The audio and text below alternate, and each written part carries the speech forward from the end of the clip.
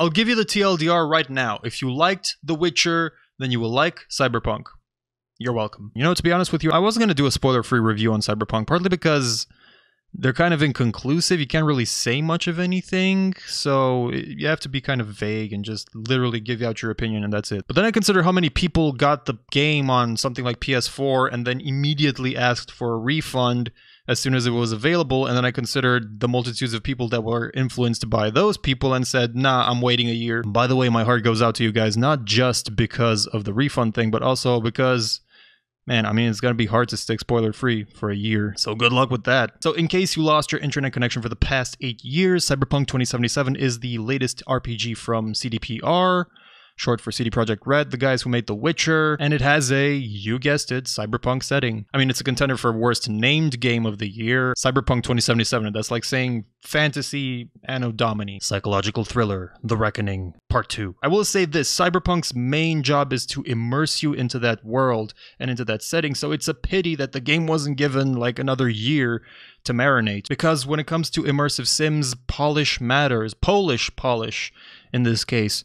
Every bug, every minor error, a floating cigarette, a character animating the wrong way, every glitch in the Matrix takes you out of the experience. It makes you feel like the guy who's auditioning stage actors for a performance, and he gets really hyped for this one person who's like mind-blowingly awesome, but then he makes a mistake, and then he makes another mistake, and then he gets out of it, and then he says, sorry, I'll just go from the beginning, and the whole thing just breaks down, and it goes instantly from, like, Ian McKellen to your grandson's nativity play, and you just go, you were the one. You were the one. And to be clear, I didn't get many immersion-breaking bugs, but at the same time, I can understand the people who maybe bought this on something like the PS4 and had their first playthrough spoiled by one too many glitches. But bugs aside, they did their best to immerse you and ease you into this role of V. Apart from the and from the third-person camera while driving, there are no third-person cutscenes or scripted events or cinematics that wrest control from you or separate you from V in any way. They go out of your way to allow you to move around even in conversations and express yourself as an actor would, because an actor just gets free reign of the stage or the scene that he's in, and he gets to pace around, he gets to look, he gets to like maybe linger a bit before responding, and you can do all of that. It just feels more immersive as a result of you being considered less like a viewer during a cutscene and more like an actual actor who's partaking into the proceedings, who's creating the story along with the developers, which is really neat. Like if you move too far away from the NPC you're speaking with, they'll comment like, okay, where you going, man? Like, come on.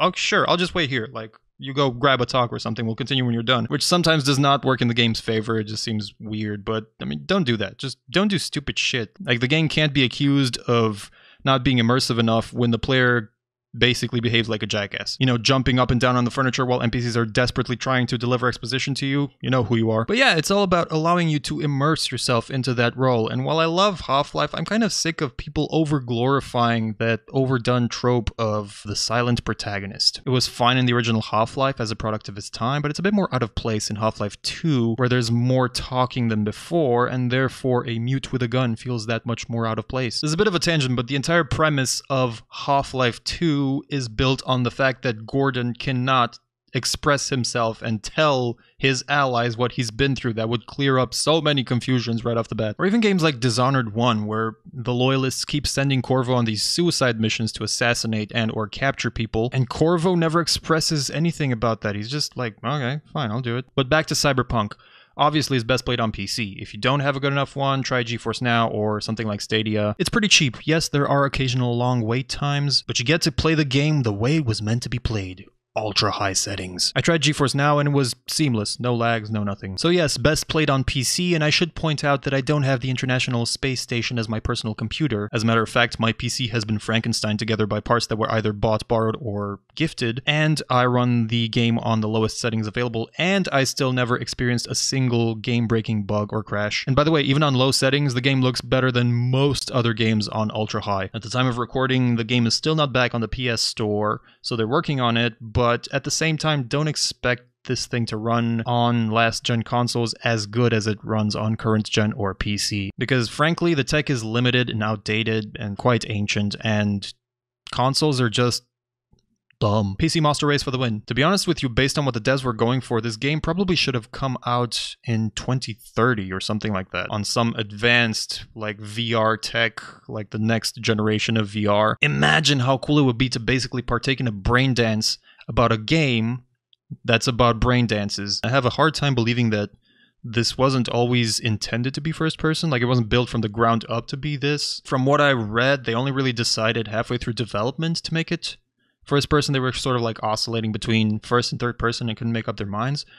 That just seems like, honestly, the only way this game would work is in first person. Because as soon as you physically exit V and you have an over the shoulder cam or isometric or whatever it may be, the immersion is lost and you no longer feel as connected physically to the character of V, and therefore the plot, without spoiling, doesn't affect you as much. The plot kind of hinges on... God, how do I say this without spoiling? In order for the plot to work, it all hinges on you being attached to the protagonist in a way that you are attached to yourself in real life and not in a way that you are attached to an existing character. Forming a bond with Luke Skywalker feels intimate, but it's nowhere near as intimate as the bond that you share with yourself. And that's what the game hinges on. Let's talk about visuals briefly, because the cinematographer deserves a fucking Academy Award. The way some of the scenes are lit and the characters and some of these shots and the composition. I can't spoil anything, but it's just, it's that much harder because, again, they give you the freedom to move the camera around. So they're not telling you like, look at this wonderfully composed shot that we prepared for you, but they kind of account for it anyway. They point you in the right direction, and even if you move around a bit, it's still amazing. The acting and the mocap are on point. Like, there's all sorts of neat bits of subtlety, like a character, again, without spoiling, just twitching nervously or moving his leg, like restless leg syndrome while he's in on an important meeting. Another character's body language goes totally haywire in another scene after doing something horrible. Is just acted in a very, very believable way. Not to mention that the expressions are some of the most lifelike that I've seen in any game. It puts The Witcher to shame. The Witcher 3 was good, but you know, like with the benefit of hindsight, after playing through this game, there were parts of the Witcher where it would kind of break immersion, where you could tell they ran out of pre-scripted animations and they were just using the same one over and over again, inevitably in a big RPG like that. Like Mass Effect does this as well, or you like start to notice the same little micro expressions happening on all the characters. I didn't get any of that here. It's just every character feels totally distinct. That jolly system that they got going, worth every penny. Voice cast, stellar. Both male and female V do a great job. Female V in particular, I feel like displays a broad range of inflections that evoke a lot of emotion. I was kind of concerned when I started my second playthrough as female that she was gonna come across as the tomboy no matter what I do, or no matter what the situation or conversation, even though I played the corpo version, because she kind of sounds like she naturally has a boyish, youngish voice to her. But I'm pleased that that was not the case. As the game progresses, she goes seamlessly from hard-ass tomboy to funny, sexy, vulnerable, and everything in between. Characters feel real. They're less gimmicky, more three-dimensional, less of a one-trick pony, more like real people. They're kind of like icebergs. A lot of their personality is hinted at more than shown or told. There's really only two ways of making great characters. One of them is the BioWare way, where you bestow a gimmick on each particular character. So, like, for example, religious assassin or murderous doctor.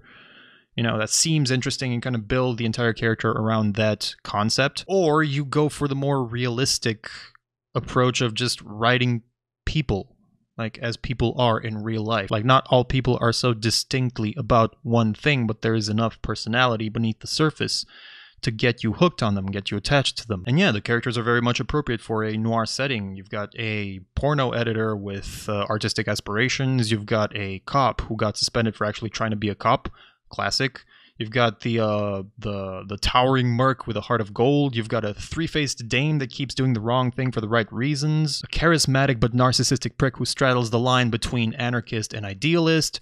I could go on. Speaking of characters, one of the best characters is the city itself. It feels grandiose, oppressive, beautiful in a twisted way, imposing and toxic. You know, the contrast between the tall, impressive buildings and the outlandishly dressed, glossy pedestrians and all the shops and the cool cars and all that Contrast that with the dirt and the grime, heaps of trash, homeless bums, omnipresent, over-sexualized ads. It all contributes to make Night City not only feel like this real place, like this believable depiction of what the future might actually look like for us, but it also exposes Night City for what it truly is.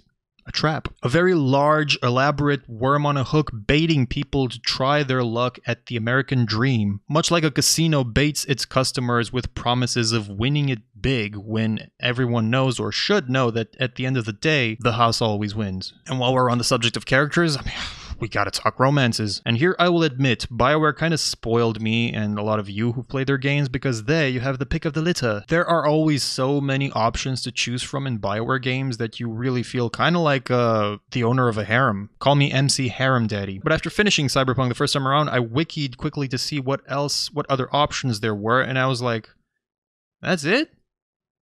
Huh. It seems like they could have done more. It seems to me like they maybe wanted to do more but ran out of time, which is kind of like a running theme for this game. But on the plus side, they definitely did focus on quality over quantity, because every one of these romances feel like, again, they feel real, for lack of a better word. A lot of work went into making these characters likable and relatable and making you want to get to know them and have a relationship with them, and it shows. Like, even for the characters that you can romance but don't want to, you feel by the end that you've truly befriended them and want what's best for them. You want to share a beer, a handshake, a hug with them, because again, they feel like real people. They went with quality over quantity, and I'm all for that. Sex scenes were tasteful and innovative, dare I say. They didn't feel like these things usually do in RPGs, like just taking two Ken dolls and rubbing them against each other. They also didn't feel gratuitous at all. They found the middle ground, and again, they put a lot of work into this mocap. Like, even romancing as a dude, like in my second playthrough, like my first playthrough was male, my second playthrough was female, and I wanted to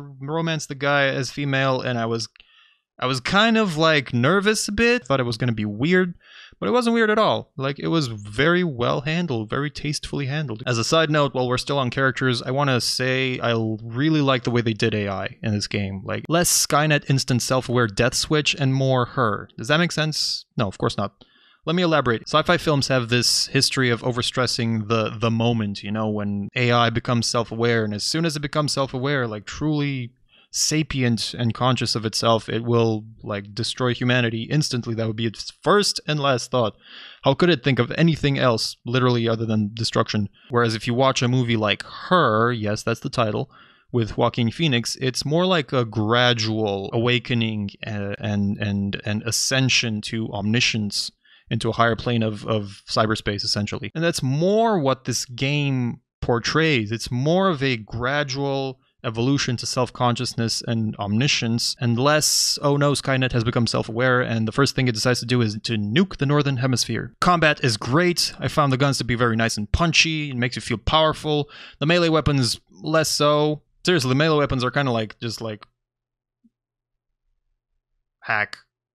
Like, the sound effects aren't there. They don't. The Foley doesn't really support it in the same way that it supports the ranged combat. Gameplay wise, there's nothing wrong with them. You can make some really sick builds, but in terms of punch, in terms of satisfaction, they're just kinda last gen, and this again would probably have been polished had they more time. And even this is kind of like, I acknowledge that I'm biased here. I'm probably spoiled by games like Dishonored, because I mean, Dishonored specializes in being an action stealth game. The entirety of the game is built around this concept of you being stealthy, and yes, you can go out of stealth and you can kill enemies that way, but the game, like the core pillar and tenet of the game is stealth, and thus there are particular kill animations and stuff that just Cyberpunk lacks, because Cyberpunk is trying to cater to being so many other things on top of that. And that's fine. Again, I have no problem with the melee combat per se. I'm just like, in Cyberpunk 2, whenever it comes out, because it will come out based on the sales, that is one of the areas that I think could stand to be improved. Hacking is overpowered. It's really fun, but it's really broken. Like, you can stare an entire room of enemies to death. You can just it's hard to believe that something like that would actually exist, but of course in that universe it does. I was 2/3 into my second playthrough specializing as a hacker, and I was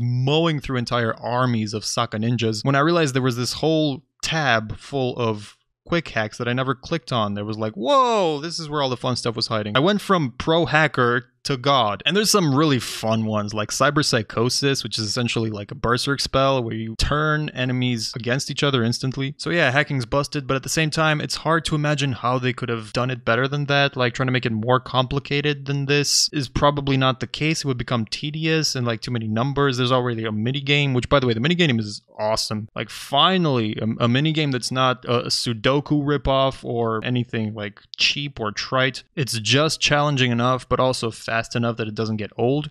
And you do it quickly, and the merriment of those two things makes for a good minigame. Soundtrack is dope. It's impressive to note just how many tracks they ended up making for this thing and how many artists they ended up hiring. A lot of high quality tracks, great variety, lots of influences. There's a couple tracks that are like homages to Nine Inch Nails, some that are obviously Rage Against the Machine in nature. And it's very believable in the context of that essentially post-apocalyptic future where tensions are at an all-time high and people are full of rage and they have all this bottled up rage against corpos in the world and their lives. Rock provides a release for all that. It provides a way for people to de-stress and to stick it to the man, at least in their own heads. But the soundtrack is also very believable in the context of our own future because, you know, trends are recurring. So it's possible that this current wave of cutesy, overproduced EDM music and shallow trap will be succeeded by a new wave of rock, punk, industrial, you know, genres with a lot of grit. Some of the tracks ended up being iconic, so much so that I go to bed with them in my head and I wake up with them. They remind me of games like Need for Speed Underground or Hot Pursuit 2, you know, the old one, which had some of the best soundtracks out there as far as I'm concerned, and I think that this game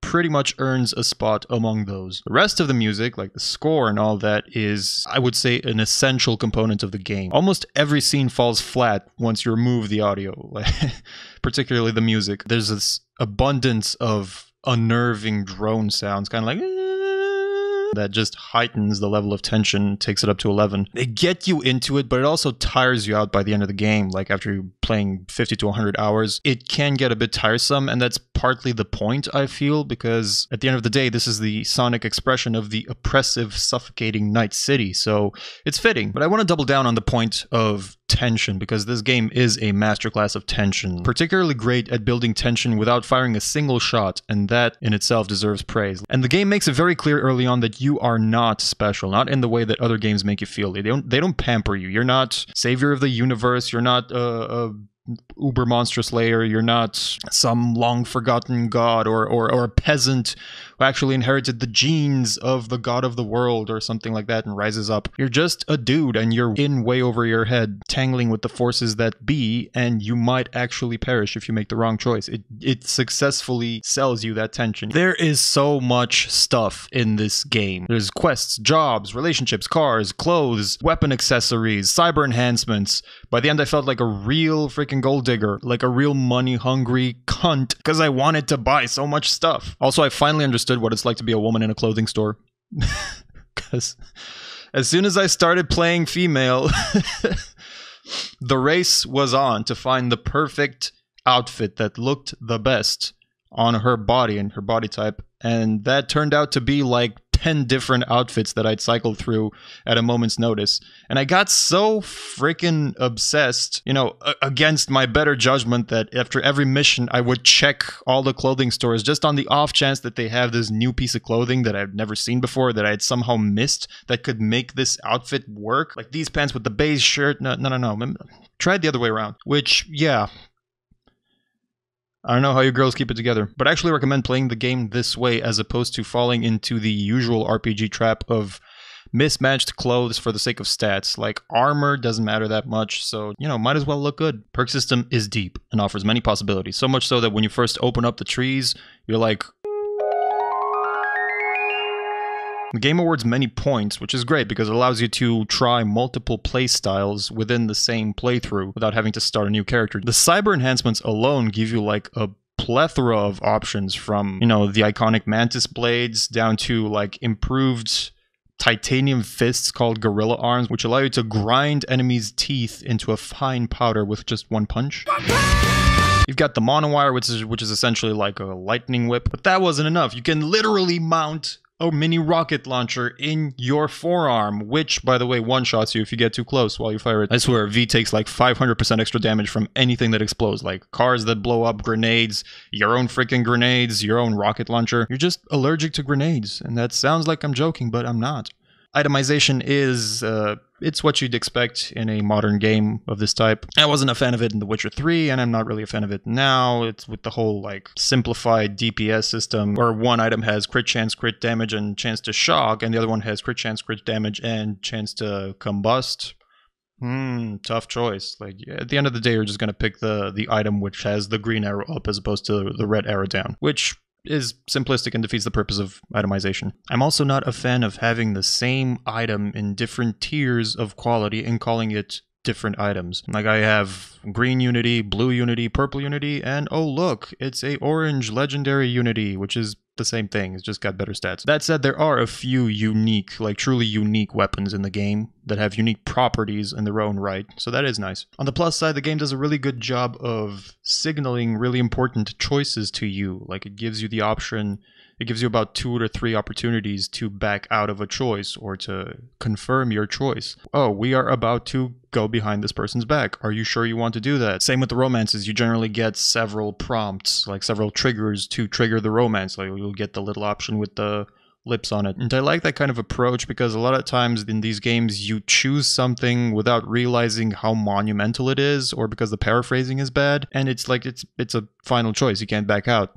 You have to load a game. I like this kind of approach, particularly when it comes to the endings. Like, when you choose whatever ending you want for yourself, you really get to mull it over and consider all the possibilities several times before the game is like, okay, are you sure? Are we sticking to this path? Is everybody happy? Are we going forward? It's kind of like the equivalent of watching a play and then having someone drop down in the middle of the stage, getting up and saying like, we're about to enter the second act. If you want a potty break, now's the time. Driving is impressive, especially coming from a dev whose only prior experience with racing and driving is animating a horse. A lot of people think that driving is clunky. I don't think it's clunky. I think some cars are clunkier than others, or worse to handle. That's the point of having variety. You can't have 60 cars all driving the same. I also think people do the thing where they move the mouse while they also drive using the keyboard, which don't do that, because as soon as you move the mouse in third person, it stops auto-tracking the car. So when you get into the car, just take your hand off the mouse, do yourself a favor. And the cars are beautifully designed. Like, some of them look better than their real-life counterparts. Like the Type 66 Avenger, which is this futuristic take on a Mustang, sort of. That car is just, c'est magnifique. Racing quests were a lot of fun. Looked like something straight out of the first Fast and Furious movie. Like, I instantly felt transported in the middle of a street race. I actually did this little ritual. Whenever I would buy a new car, I would get into it, keep the dashboard cam on, and just look around and analyze, like, the dashboard itself and the leather seats or whatever. That is the one con, though, the dashboard cam. Like, for some cars it's fine, but for others it is literally undrivable. Like, it's so far up that you can't see a goddamn thing. It's like trying to deflect laser blasts with the blast shield on when you're not a force sensitive. It's fine with most cars, but with some I literally had to switch to third person view. And this is coming from a dashboard fanatic. Like, I always play my racing games on the dashboard cam. There's a ton of foreshadowing throughout the game, and I found myself constantly looking back and remembering, so that's what that old quest was about. That's what the twins at the...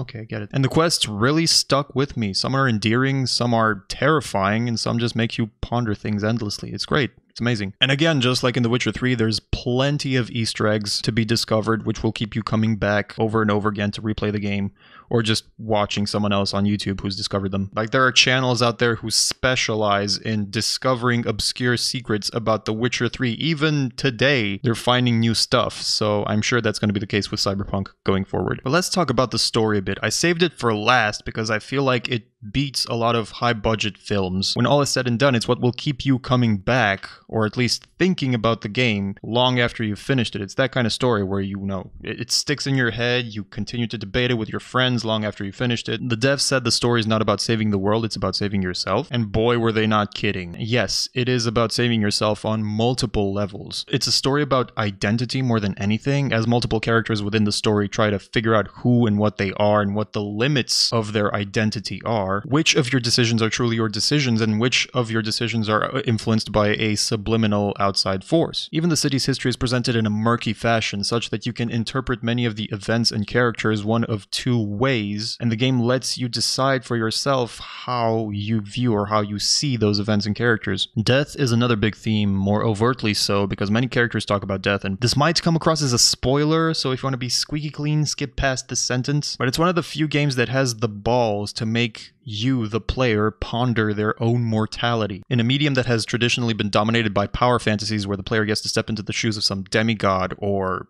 indeed an actual god, and smacks everything like a pimp smacks his newest piece of merchandise, it's refreshing to see a game dev take a more intimate, mature path and, empower the player, sure, but also make them feel vulnerable. But let's talk about the cons, because every game has them, and Cyberpunk is no exception, bugs notwithstanding. Biggest one, by far, no walk toggle for keyboard. Unacceptable.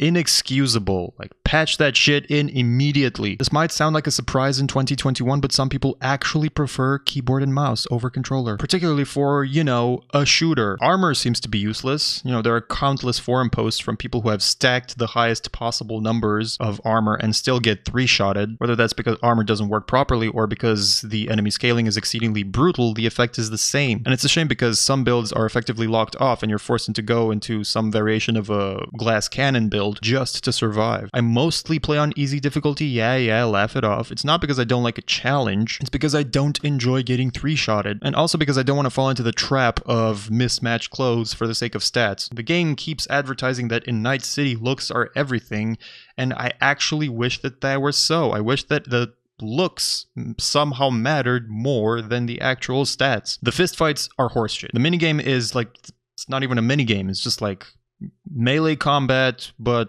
with a specific behavior from the AI. Enemies, again, 3-shot you, blocking doesn't mitigate any damage, and the enemy's blows seem to connect with your face even if you're several light years out of harm's way. And all of this encourages you to cheat the system and just stun lock the opponent and just beat them, keep them into a corner, because if they get a reprieve, you're dead. Minimap seems to be optimized for exploring the city with a kind of like mid to slow vehicle. Like the turns appear to in advance if you have a really, really slow vehicle, like your starting vehicle, and they appear way too late if you have a supercar, resulting in a lot of missed turns, accidents, and just emergency braking. There's already mods fixing this just to make the map show more of the city so that you can see the turns faster. I really hope that they're going to patch this into the game. Cops are less of a feature governed by systems and mechanics and more of a stop killing innocent people, you psycho warning. As in they literally teleport indoors right behind you with a powerful gun and a powerful erection, both pointed at your ass. And that's fine, I don't expect the cops to be a big part of this game like some other people do,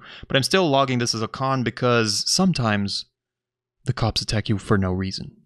That is right. Sometimes you're just out to kill murderers and rapists, and you still get one-shotted by this cop that happened to spawn behind you because reasons. And yes, there are bugs, but they weren't deal breakers for me. Obviously, I'm speaking only from my experience, but I had a smooth one. The one thing I desperately want them to fix is the sound glitches. Like, when you boot this game on PC, it has, and many people have reported this, something about it pops and clicks in a way that just indicates like the sample rate is not right. A lot of people have suggested reducing the sample rate to like 44.1K. I've done that. It's no change. I have found a workaround, but it only works for my particular audio card, which I have an external audio card for making music and blah, blah, blah. It's not much of a fix for the average gamer. That more than anything, I feel they need to look into because visual bugs I can forgive, but audio, nay. But again, none of these are deal breakers, and if you're watching this video 3 months after me posting it, then probably most of these issues are fixed by now. I honestly think this game is seminal and will be remembered as such later down the line with all the expansions and the fixes and the patches and free stuff that's going to come. So if you're still on the fence about whether or not you should buy this,